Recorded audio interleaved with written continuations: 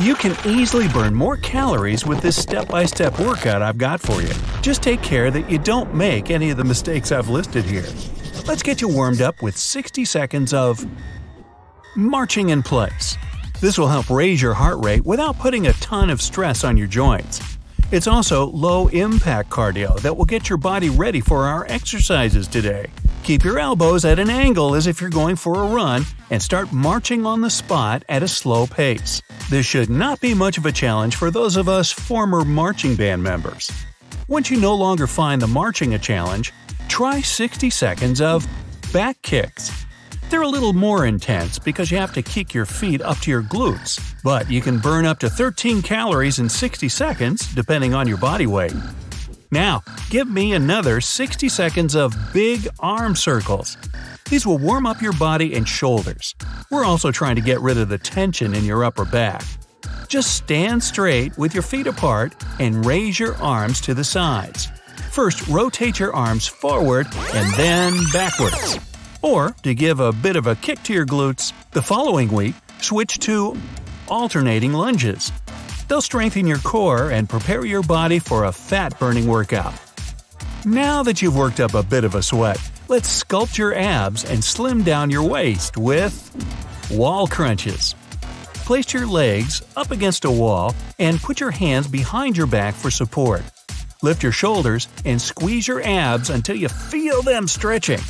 Try to stay in position for 1 to 2 seconds. For better results, keep your shoulders relaxed and breathe out when you squeeze your abs during the crunch. The exact opposite of this exercise is the Superman. Here, we're going to strengthen your lower back and give you a stronger core. Most people make the mistake of neglecting their backs and just focus on their abs. To start out, get down on your stomach with your arms and legs stretched out. Lift one arm along with the opposite leg, lower them, then lift the other pair. Once you've mastered that, try keeping your feet down and raise both your hands. Then repeat with your feet. For the pros, you have to raise both your hands and legs, and after a month or so, start trying to stay in the position for 4 seconds. If your feet feel a little sore, try to do some stretches to loosen up your muscles. Let's make your abs stronger and your body more flexible with straight leg raises. If you're a newbie, just raise your legs in the air and place your hands either at your sides or underneath your glutes, whichever feels comfortable. Lower your legs halfway until you feel your abs stretching. Try breathing in as you lower your legs. Once you've mastered the first version, try bringing your legs down, but don't let them touch the ground. Remember to avoid putting pressure on your chest or lifting your shoulders off the floor. Many beginners also arch their backs, which can get you injured, so don't do that. Remember, keep your back fixed on the floor. Reverse crunches. We gotta get those six-packs showing, since the exercise targets the lower layers of your abs. Over time, it'll give you a flat belly and good back support. Lift your knees up and place your hands behind your ears to support your head like a ball. Then place your heels in front of your glutes. Lift your chest and pull it close to your thighs. Your heels should be in line with your hips. To take things up a notch, try doing the same exercise for 30 more seconds and with your knees bent at a 90-degree angle. Once you become a pro, try it with your knees at a 90-degree angle and your ankles crossed. Avoid putting your elbows close to your knees and lowering your chin. Time to relax with leg flutter kicks. This is a chill exercise in terms of intensity. It'll help you get a slimmer waist, but you need to keep your core engaged the entire time. Keep your back straight on the ground, extend your legs, and lift them off the ground. Start kicking your legs up and down for 30 seconds. Another way to do it is by moving your legs on top of each other, back and forth like scissors. Now, many people lift their shoulders off the floor or arch their backs, which can cause injuries. Keep your legs straight, and once you get the hang of it, add 10 more seconds to your reps every week. The inchworm.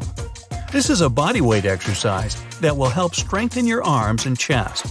When you build up tolerance for the warm-up exercises I showed you at the beginning, add the inchworm to your warm-up routine. You have to bend down and touch the floor with your hands. Then, try to walk forward with your palms and without moving your legs. Reach as far as you can. Pause for 2 to 3 seconds and reverse the motion. You can now stand up or stay in the touching toes position. This will help strengthen your hamstrings. If you do the inchworm too quickly, it can be less effective and you might pull a muscle. Don't forget to engage your core throughout the exercise and avoid craning your neck forward. If you don't have enough space to walk forward, you can do the exercise on the spot. You can also make it harder by extending your plank position. Try flattening your body further and holding the position for 5 more seconds. Let's not forget about your arms with the tabletop reverse pike. Here, we're paying more attention to your shoulders, glutes, and legs. This makes it one of the best exercises we're doing today, since it gives you a full-body workout in just a few seconds. Remember, the focus of your body weight should be on the edge of your palms. Bring your knees up, your shoulders back, and your torso into a tabletop position. Lower your glutes and repeat as many times as you like. A more difficult way to do this is place your legs further apart and curl your hamstrings using your heels. Bring your hips back down so that they're aligned with your hands. For the pros out there, try keeping your legs straight on the floor. Point your toes forward and roll your shoulders until you get to the tabletop position. When you come down, your legs should be straight. Take a small break, and let's finish with the up and down plank. This will strengthen your core and tone almost every main muscle group in your body. Since it's an advanced exercise, it also boosts weight loss. As a beginner, you should start with a normal plank exercise. But to get that high-intensity cardio, you have to follow through into the up and down plank, which is the more advanced version. Place your palms underneath your shoulders and go back down while alternating hands. Many people forget to put their hands underneath their shoulders and instead position them in front. Doing that makes the exercise less effective. Others will either opt for the wrong posture with their glutes higher from the start, or they'll lift their glutes as soon as they move their arms. Keep your back straight when you move up or down to do the exercise correctly. Alright, you did well today. It's time to finish our session with some cool-down stretches. Try the child's pose for 30 seconds to stretch your muscles and relax. When you're stressed, you can try the same stretch to help calm yourself down. Then do an ab stretch for another 30 seconds to increase your flexibility and get rid of all the tension. Every day, try a new stretch, like the cat-cow stretch, the hamstring stretch, and the glute stretch. Hey, maybe there's something here to stretch your dollars further, but that could be a stretch.